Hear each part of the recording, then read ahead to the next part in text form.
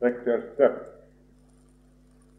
In our daily living, we feel separation because we fail to cooperate.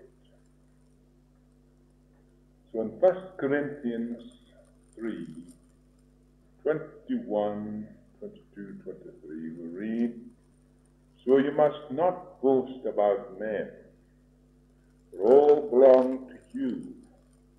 Paul, Apollos, Cephas, the world, life, death, the present and the future, all belong to you. You belong to Christ and Christ to God." Here is a great truth, showing that there is no separation anywhere, but all belong to you. Paul, Apollos, Cephas, the world, life, death, the present, the future, all belong to you. You belong to Christ, and Christ belongs to God. Shows distinctly that there is no separation anywhere between man, and there's no separation in the world. It's all in man's mind. Because it is in man's mind, it's the cause of all our troubles. Separation. Our separate nations, our separate economic frontiers, our separate societies, our separate social distinctions, and separation everywhere is created in man's mind. Politics causes separation in nations. So you see, we have separation everywhere. And we wonder how we are going to get rid of this separation so that we can get freedom. Freedom only comes when separation is eliminated. The time will come, of course, when man will see the folly of his ways. If he doesn't, we go on from one war to another, and each war becomes more and more exterminating than the other. So consequently, if we do not cease to understand the true nature of things, what will happen is this, that the people of the world will fight each other through separation. And then, when there's only a few left, they will say, let us cooperate. And I think that it's time that we should think about those things. Science is helping us to live more freely and united if we would only turn our eyes in the right direction. Science has explained many things that have hitherto been unknown. Science has shown the universality of matter. Science has shown us the great power that is within the atom. Science has shown us that this energy is within ourselves, and science has shown us that this energy can be controlled and directed by the mind of man. But we have turned our eyes in the wrong direction. Instead of having right thinking, our thinking is wrong. Right thinking only comes when we discern the self and then realize what is behind the self, so that we can think correctly. And we can never think correctly unless we have discerned the causes of our troubles. Even if we're caught up in our own thoughts, our images, ideas, we're caught up in our own discerning, then we have lost that which is real in itself. Immediately we create a thought. If we are constantly aware, we know what that thought is, and we know what it would bring. Because every thought manifests somewhere. It manifests something. And to be constantly aware is the secret of great development. Consciously aware is the secret of all Master's power. And I think that you will know what I am saying when we think of the Master himself and the tremendous power he obtained through this discernment. In our ordinary daily living, we feel a sense of separation because we fail to cooperate with each other. War has proved this more than anything else. The world is quarreling over how it shall live. But this is not a new quarrel. It is as old as communal life. For through the centuries, history reveals man's age-long struggle for freedom, the right to live. Perhaps it's because man has caught a glimpse of enduring freedom that makes the struggle so fierce today. The effects we are noticing today is but the causes of yesterday. And no matter how we treat these effects, it will not relieve us of our trouble. In fact, we are contributing to them by our selfish cravings and desires. Our energy is directed towards things, and what is all the conflict in this world about? Things. Mind of man is turned into the relative world, and he lives in the relative world, and that's the cause of his destruction. It is our inward poverty that makes us crave for things, and this inward poverty is created because we have not yet realized that which is eternal. We have to recognize eternal values. Then we will know the difference between eternal values and relative values. And then we will see then that the eternal values is the only thing that's worth keeping and holding.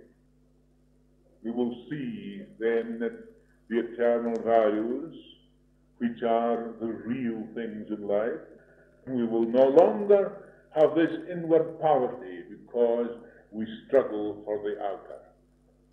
Is there a remedy? I say yes, and the Master points the way. Our ideas are in conflict. For instance, we are afraid of communism, so we legislate to outlaw it. And all those who have the same ideas separate us, like communism and democracy. But when we look into the matter, we see that it is all in man's mind. It is only by the free, systematic, unselfish, cooperating tackling of the causes of separation that the cause of war or strife can be eradicated. So you see what I mean, don't you? That all this is in the mind of man, and man is dealing with ideas. He's still reveling in the relative. But you, as disciples of this great, wonderful truth, must know the inner values, the eternal values, and must look to that where there is unity, that unity which is in us and is the eternal value in the whole universe. It is only when we love and assist each other instead of fearing and hating can we hope to banish our self-imposed misery and suffering. One group is separated from another in nations, in religion, in politics, in commerce, in families, in societies, etc. So, in our daily living, we are separated from one another, all in competition with each other. No wonder that the world cannot realize what separation means, because everyone is caught up in it. We can never free ourselves until we discern what separation is and what we are doing. How extraordinary is this great thing. When we see then that it is within ourselves as the cause of all separation, and when we see that separation within ourselves is the cause of all other miseries, we will begin to realize the importance of discerning and seeing how we are separated from one another, how we feel this separation. We must discern it. We must feel it and see it. Then we can dissolve it. In my last lecture we saw that there can be one mastermind working everywhere. What I'm going to show you is there is but one earth, yet man divides the earth into various countries. Countries are divided up into boundaries called states. Each city has its own separate council, etc. The land is divided up into various farms, and we put a fence around, and we say, this is my land. But you will notice that the earth is still one earth. That the land on the other side of the fence is the same. Therefore, in reality, there is no separation, even on the earth, except in man's mind. God is one. He put us on the earth as one family, to live in peace as one family should do, looking to the Father who created us in his likeness. In our experiences, then we unfold. So I want you to see this now. The time has come for each and every one of you who are disciples of this great mighty truth to discern of what you are doing. You have passed through your experiences. Your experiences of the past are in the present now. They are with you at this very moment. If you can gain then your unfoldment through those experiences in the present and discern what you are doing now, you will free yourself from craving, from inward poverty. You'll free yourself from all these things that create separation and destruction, war, and so forth. How can I explain it easier to you? See this clearly in yourself, because you are the world, and the world's unity begins with you. We have a portion of the universal mind fenced off for our own purpose, apparently separate, but not separate from the whole, for the infinite mind includes all forms. It itself is without form, but form is created in it. Therefore the form is not separated from it, and must be of its own substance. We see then how clear this is, that even in the mind of God in which we exist, there can be no separation. Science has proved to us that matter itself has a basis of energy that exists throughout the whole universe, in which there is no separation. And every piece of matter is like a pearl on a chain, all united in that one substance out of which it arose.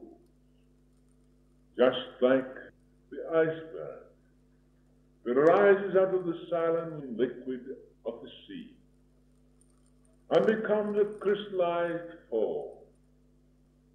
Yet it may have many crystallized pinnacles above the waterline, which seem separate and distinct from all other pinnacles, but it rose out of the one side, the sea, and into that silent sea again it will emerge and dissolve and become one, out of which it arose. We are the same. We apparently feel that we are separated. But when you begin to discern the causes of your ideas of separation, when it's revealed to you all these things, then you will begin to free yourselves from them. And then this life that is unity, that is wisdom, that is power, that is love, will manifest through you. That is the world that we are looking forward to. And You are the beginning of that work. Unless we get a thorough understanding of this great underlying principle, we will always live in separation, which is the cause of all strife, whether it be between ideas, nations, or human beings. And we are mostly concerned with human beings because we are human beings. And human beings are the most important thing on earth to us and to God. All forms are thoughts of the Creator. His consciousness or will animating, holding, and sustaining them. We are therefore sons and daughters of the infinite God. Remember, I say infinite God. We have his consciousness. We know that we know, therefore our thinking is created. But do you know that your thinking is created? Have you become aware of the fact that your thinking is created? Or are you just thinking without understanding? What I said of being constantly aware, then you're able to discern your thoughts. You're not caught up in your thought when you are really discerning your thought. For the simple reason there is something that is discerning that thought. And you're not caught up in the thought, but you know that by the very thought you think, you have created something.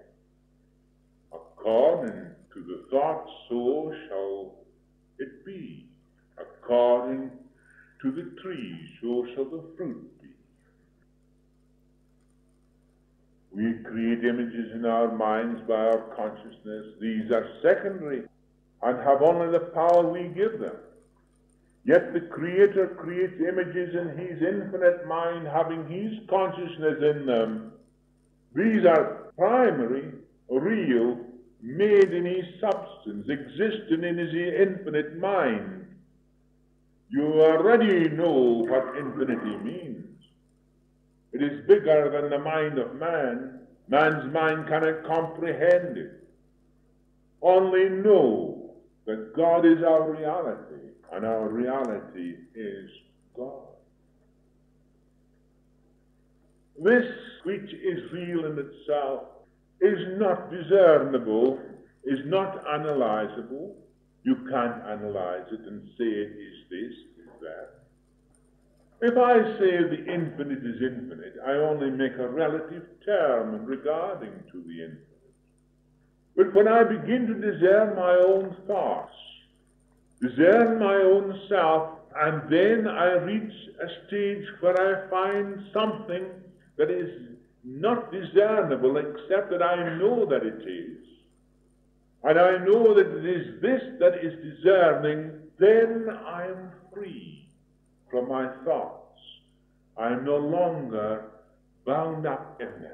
I am no longer in separation because I have realized unity. I have found that which is behind the self. Although I shall never know what it is, just as we do not know what electricity is, that which is behind the light. But we know there is a light there. And we know that electricity is the cause of the light. And we know also, when you have seen me, you know the cause behind this body. That is life. You do not know what life is, but you see the manifestation of it. I am the thinker. It is this life that we must realize and discern our thinking so that we can dissolve separation, destroy this separation, destroy this great weapon that man is using against man. We are caught up in our political jibs. We're caught up because we listen to fools expressing a lot of nonsense. We think we are going to get something and we get nothing. We hear talk about nations and UNO, We hear about the war taking place in Korea. We look at our papers every morning and see how things are going on. And all the time in our minds, we are condoling this mass murder that's going on continuously. We agree to it. We hope it takes place. We hope the enemy can be destroyed, burnt up. And what happens to ourselves in the meantime? Because we destroy our brother, we destroy ourselves. And we condone mass murder. Look into your minds and see if you do not. You hope every morning for a success of the Western Allies. And when there is no success, then you are depressed. You wonder if there's going to be a total war. You wonder if you're going to be caught up in it. You're caught up in it already. You're bound up in it now. I am going to tell you in my own words a story about the Master that will help you to understand what I mean. We've all read and heard of the Jewish feast, and as Jesus was a Jew, he and his disciples went up to Jerusalem. They stayed in an inn at the foot of the Mount of Olives on the north side. On the morning of the feast, Jesus and his disciples wandered down to Jerusalem. It was on the Sabbath day. They passed the healing pool of Bethesda, Bethesda, it is properly spelled, which was thronged with people. Remember that Bethesda and Bethsaida are two different words altogether. The people believed in the healing virtues of the pool. And as Jesus and his disciples stood near the pool, he saw a man lying helpless without anyone to help him to the pool. Jesus said, "My brother man, would you be healed?" And the man replied, "I am helpless. I cannot reach the pool." Jesus replied, "But my brother, God is everywhere. Not only in that pool. And if you will believe this, you shall be healed where you lie. The fount of health is within your soul. It has door locked fast, and the key is faith. And you can have this key to open the door and there plunge into the healing font and be made whole." The man looked at the Master with anxious eyes, saying, "Please give me this key." Then Jesus said, "Do you believe what I have said to you? Then according to your faith, so shall it be done. Now arise, take up your bed and walk." And the man at once arose and walked away, praising God. The great point that I want to show you here, the meaning of the Master's words, that God is everywhere, there is nowhere where he is not. He is omnipresent.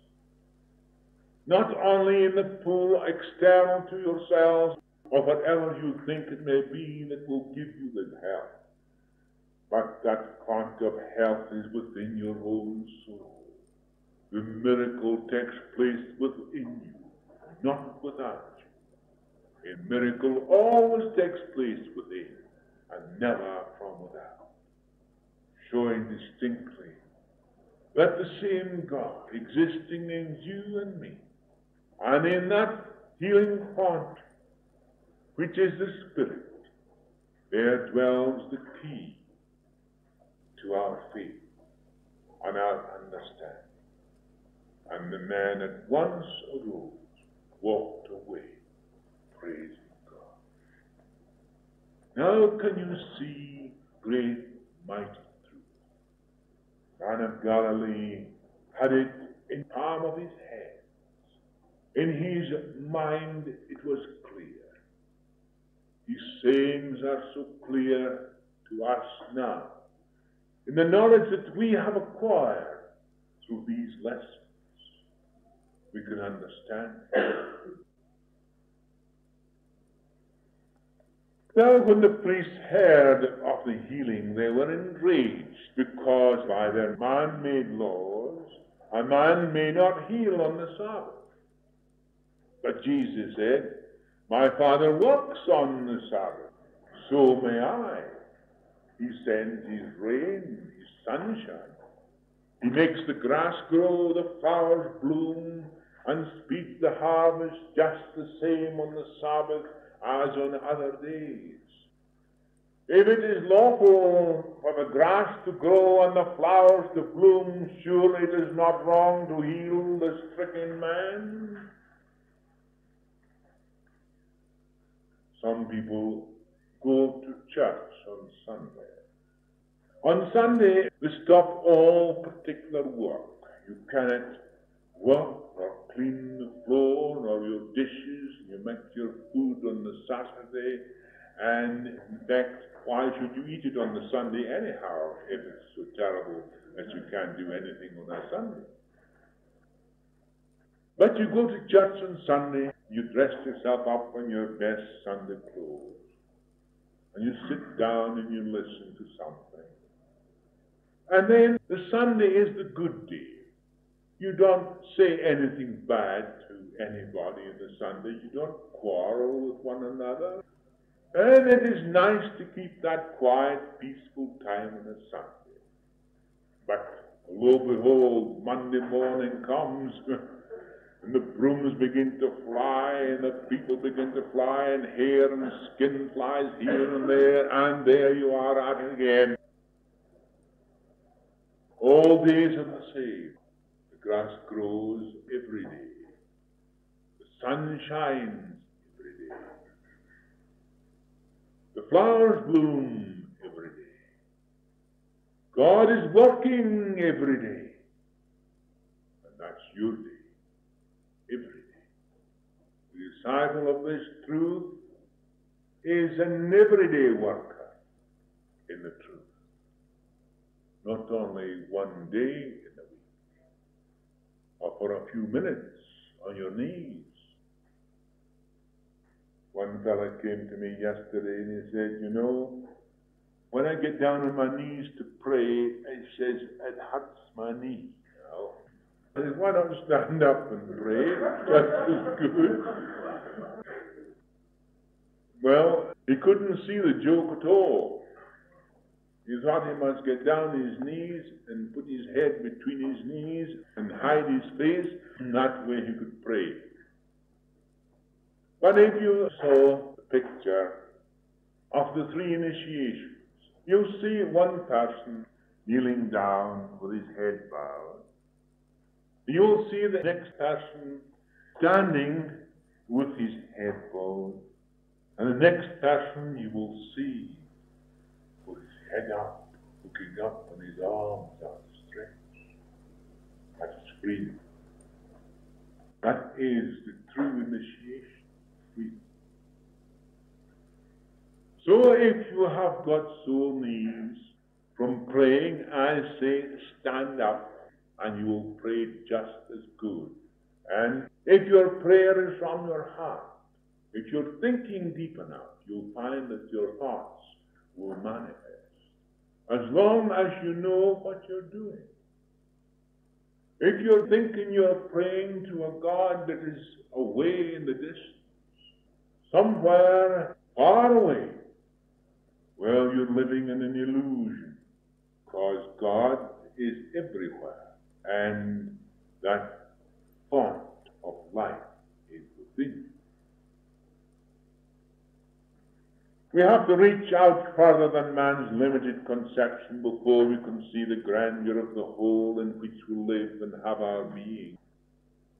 And it is here that science has come to our aid in our daily living. When we can grasp the great significance of what I am going to say, you will understand what occupational therapy really means. Science says that ether of space is the basis of matter. It interpenetrates and is the framework in which all forms are built. And this ether fills all space and is invisible to the physical eye. It is a substance more real than matter. In fact, without it, no matter could exist. So without the ether of space, you couldn't exist at all in the flesh. Science has proved this, and when religion keeps step with science, we'll lose a lot of this stupidity, this nonsense that we hear, this rot that we hear Sunday after Sunday. We will begin to move along with the scientific investigation and find all about it. As Bishop Barnes said the other day at the Congress in England, there is high time that religion was made up to date and kept in step with our scientific investigations. And that is true. Far behind the time. Just go back a little while ago. Think of the Spanish Inquisition. People were burnt at the stake, burnt to death, mind you, because they held a separate belief. And those who burnt them were supposed to be Christians, following the footsteps of Jesus Christ. I ask you this question, were they Christians? According to the teachings of Christ, I say they were no more Christians but barbarians. But the church supported these things, and it was the church that did it. It is not more than 200 years ago since Galileo says the earth was round, while the church maintained that the earth was flat, and made poor Galileo recant his statement. But we know now that the earth is round. But that belief was so in the mind of those people that they would destroy any individual that would say it was wrong. If that is the case, then it is high time that religion and science moved along together. Then we would know that the teachings of Christ was correct, because he was scientific. His teachings are the greatest science in the world. There is no scientific knowledge greater than his. And I'll prove it to you. I am told through spiritual means that this substance is a product of the universal mind and is immediately affected by our thoughts and mouths according to the image we hold. And as it is the basis of matter of which our bodies are made, we readily see how our thoughts and emotions are pictured in our organism in the various troubles we suffer from. If there's anything wrong with you, you're caught up. You can no longer separate yourself from your trouble. You can't look at it as something external to yourself. If you could, you wouldn't suffer from it. But as you're caught up in it, then it binds you. And your thoughts then of that binding is outpictured. Your emotions and thoughts are outpictured in your organism and makes the condition worse. How are you ever going to learn to eliminate these conditions? How are you ever going to learn how to separate yourselves from these conditions? By first of all discerning your thoughts, by seeing them as you would see them upon a screen, separate and distinct, without emotion, without fear, without comparison, without any idea of right and wrong, to see them completely, with no fear of any kind, then you will be free from. Now look into your own minds and see what you do when you feel a pain. When anything happens to you, think what you do. Immediately you're caught up in your thinking. You're bound. If you can see that you are bound, then you can free yourself. But if you don't know you are bound, then you cannot free yourself. So I say to you, recognize quickly that you are bound. As Jesus said, recognize your adversary at once, quickly, then you will be free. There is a greater world more real than the one we know of at present, that surrounds and interpenetrates ours, into which we will one day enter. It has been found beyond doubt that man does not die with his body, but lives eternally in the infinite mind, ever expanding his consciousness in the consciousness of the infinite God. Because it must be so. Our consciousness must expand in the consciousness of God, because it's the consciousness of God that is expressing itself through the consciousness of man. Therefore, the consciousness of man must expand in the consciousness of the infinite God. Therefore, our little worries and perplexities fade into nothingness as we realize the greater which we live.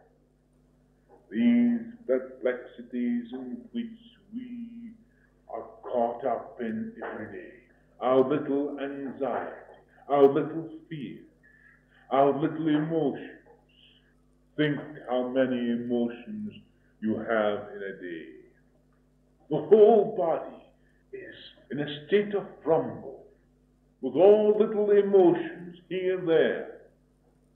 One great sweep of emotion very often cleanses the whole system out of all these vortices of energy that are negative, that are working against you. The greatest emotion, to eliminate them all, is the love that is beyond human comprehension. For the mind of man cannot comprehend the thing called love. Although this is only at present realized by a few, it will become a common fact, the fact that the earth is round and not flat. Science is probing the ether of space, and one day we will enter into a new world where we will find all those who have gone before us, enjoying the freedom that we should have here and now by true understanding. So I say without fear of contradiction that there is scientific investigation that is now probing the ether for sounds, listening, inventing new instruments, finer and finer. One day science will strike upon that note, where we shall hear and see that which is taking place in the ether, beyond the sight of man on earth. Then the mind of man will expand. A new world will open before it. Let us hope that it will come soon, before catastrophe overwhelms us. The whole universe is an expression of the great absolute being. The pattern expressed in the mind of the absolute, which is in the form of his will, is being manifested daily. Thy will, not mine, O Lord. The laws are but the expression of his will, and it was this that the Master saw clearly.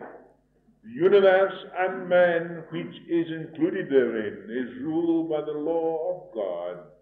It is when we run contrary to the law we suffer. We become the law when we act with the law. How often have I told you that the greatest law is love? Love the Lord thy God with all thy strength, with all thy mind, with all thy heart, and love thy neighbor as thyself. How simple the whole thing is, but how few can see it. And the Master said, yes, love the Lord thy God with all thy strength, with all thy mind and all thy heart, and love your neighbor as yourself. There is no greater law than these. These fulfill all law.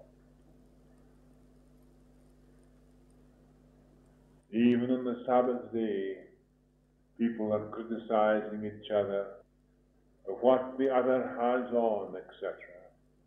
If we went to church in a bathing suit, think what would be said about it. It is not what one wears, but what is in one's heart that counts. For it is this that helps you in your daily contacts. This is occupational therapy. Yes, it is a living therapy. So it is not what you wear that counts. So if you went to church in a bathing suit, and what was in your heart was right, no matter what anybody else said, it wouldn't matter anything to you. But we see how we are bound by tradition, formality. We're caught up in conformity. Before we know where we are no longer free. We are bound by conformity, by tradition, by beliefs. We're always prone to criticize the other fellow, failing to see our own shortcomings. Jesus said, "You hypocrite, take the plank out of your own eye, then you will see better how to take the splinter out of your brother's eye." Most people are thinking about themselves. Yes, before breakfast and after breakfast too. They would be 100 times more concerned about a headache of theirs than they would be about my death or yours. Even if you're lied about, ridiculed, double-crossed, and sold out by every three of your intimate friends, don't indulge in self-pity, for human nature has still traces of the jungle in it. Instead of moaning about why it should happen to you, just think what happened to Jesus. One of his most trusted friends denied him 3 times. Another sold him for a purse of silver. Nearly all his friends left him when he got into trouble. Why should you and I expect more when we know what human nature is? But there is one who will never forsake you, and that is the greatest of all. That is amongst God. God never forsakes even his most disobedient child. Here lies your strength, and not in human nature. Not what other people will do to you or think about you. Even if you are double-crossed by your best friends, what does it matter? Are you going to moan about it? Are you going to be caught up in it? Are you going to rave and go to bed sick about it? To think that such and such a person, my best friend, would do that to me. How often have I heard this story? My best friend. Do you know my best friend, my most trusted friend? Double-crossed. As is, you're putting too much trust in human nature. Probably you have double-crossed somebody else before now. So you're just getting back pay. I discovered long ago I could not keep people from criticizing me unjustly. What I could and did do was not to let it disturb me. If you are afraid to do anything for fear of being criticized, remember that if you know in your heart you are right, don't let it bother you what people say about you. The greatest men in the world have been slandered and criticized. But did they give up? No. Their cause was greater than all the criticisms against them. Those who criticize generally have to eat humble pie in the end. Most criticism does not amount to much anyhow, for it is generally the weak-minded that criticize, the envious, the jealous kind of people who are weak-minded and narrow. You can't please everyone. If you try to please one, you offend another. If you patch it up with one, you fall foul of another. So, before you know where you are, you've stirred up a hornet's nest. What are you going to do? My motto is, do the very best you can in your daily tasks.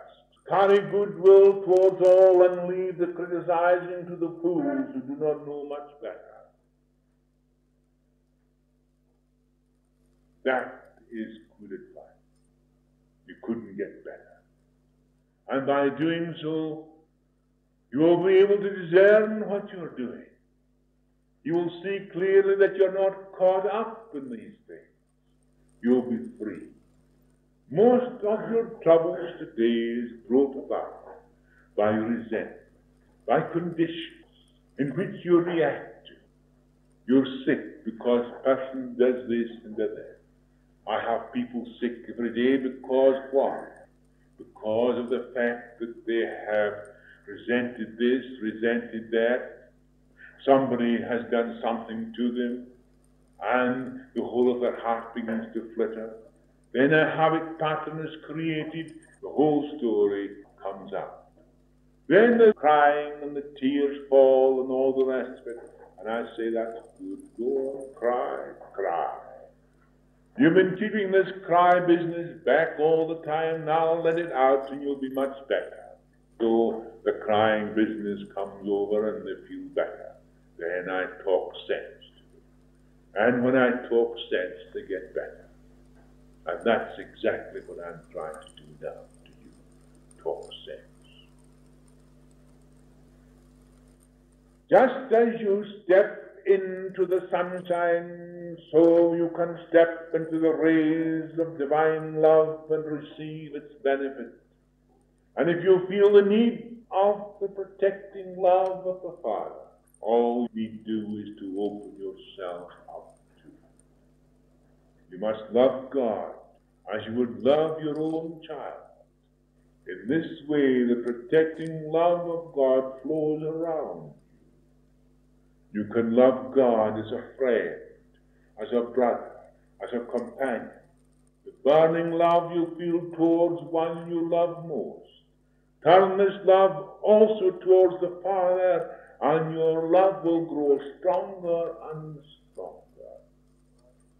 Because that love, it grows in you. So strong will it grow that nothing can break it. Because you love the Father most. How do you love the Father? You know all the great things, the life in which you live. You open yourself and you feel the joy and the happiness, and you give forth this joy and thanksgiving, the fact that God has created you in His image and likeness. I know that this life in me is real. I know that I could not be conscious except by it. Even if I talk relatively to you about it, I make it relative to you in the meantime. But if you can think as I think and feel as I feel, then it will become a real. But I can only talk to you in relative terms in regard to, just as the Master talked in parables. So do I talk in relative words. Feel this wonderful thing that rises within yourself. Give love, do not seek it. and you'll be in touch with the infinite power that controls all things. For all is well with those who love all. A fool shows instantly that he is angry. A prudent man ignores an insult. Proverbs 12:16. Benediction. O divine love, fill my heart full of thy love, so that I may overcome all criticism. Teach me to cling to thee, even though others err against me. Even as suffering come nigh me, thy love will keep me close to thy bosom, while I feel the warmth of thy healing love pouring through me. I pray that I will never forget thy love for me, so that my soul will always rejoice.